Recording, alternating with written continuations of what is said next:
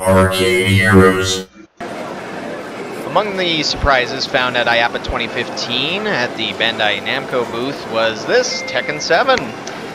There had been some testing going on with this game at Dave & Buster's and Round 1 USA locations, but there have been a lot of tests this year from different Japanese games such as DDR 2015, the Grandmaster Tetris game, and several others.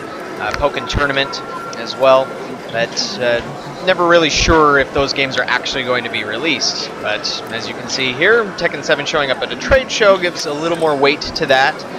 The salespeople were quoting a time and a price for it to come along early next year.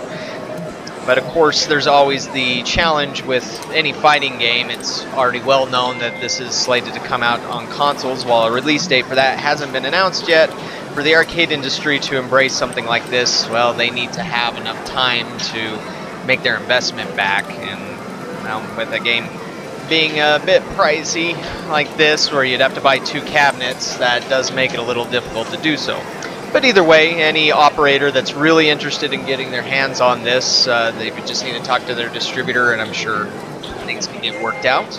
But either way, that's Tekken 7. Pokken Tournament was not at the show. It was supposed to be making an appearance, but for some reason missed out on it.